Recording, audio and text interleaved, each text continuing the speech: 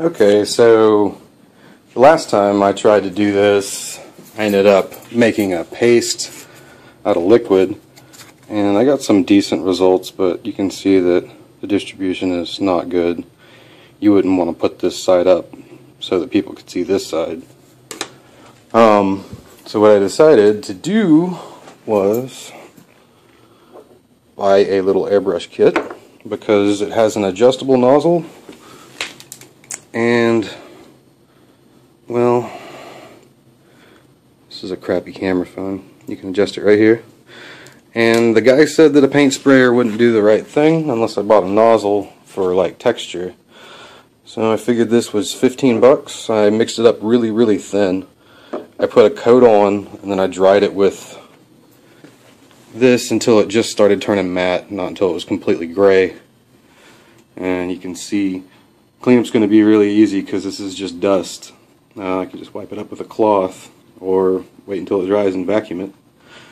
I use this mineral spirit, and now what I'm going to do is go in here and dry that until it is completely dry, and then I'm going to center it with the air assist off, and I'll show you what it looks like. Alright, so I'm going to show you how I'm getting the image over to the laser cutter. I've got this completely legit copy of Corel Draw X7. I'm in Windows 7 X64, and I found this silhouette, which is how I figured I would just go ahead and test doing this sintering with the powder coat paint.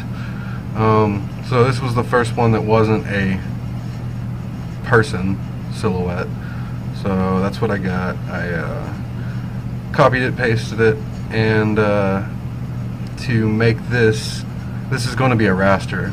So what we're going to do is we're going to raster over this entire wolf in order to turn it into a black silhouette on the acrylic. And I've got a box around, and the way that you can make sure that it will make a vector cut to cut out the square around is to set it to hairline.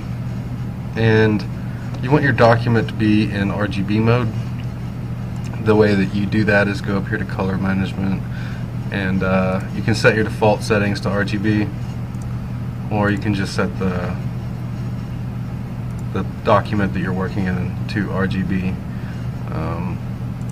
I think it's better to start off and just RGB.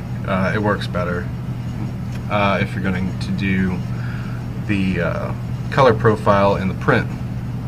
So what I'm doing is I'm not doing a combined cut because I'm just going to center the wolf, and I'm going to do it at different powers on the laser, and I'm going to compare those, and then I'm going to cut them out at the end.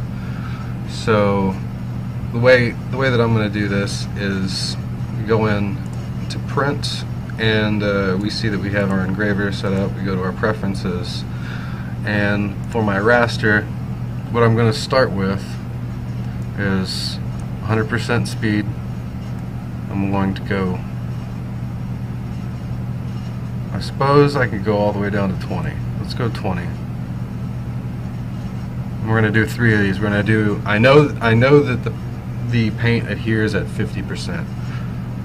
I'm just trying to find out a better way to do this so that we don't get ridges on the outside, so that we only center the paint that we want to.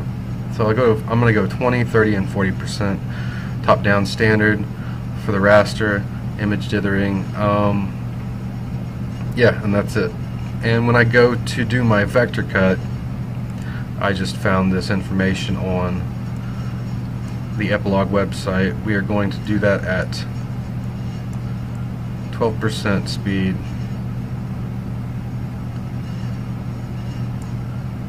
100% power, 5,000. Actually, I'm going to turn it up because I know that it cuts at a higher speed. And the problem is that after they're cut, actually during the cut, it curls. So that's a problem. The heat spreads very quickly and it warps the plastic. Although it wouldn't be hard to simply hit it with a heat gun and you'd be done. But right now we're going to raster this and we'll see what it looks like. I'm going to do the 20, 30, and 40 and then I'll take a video of that.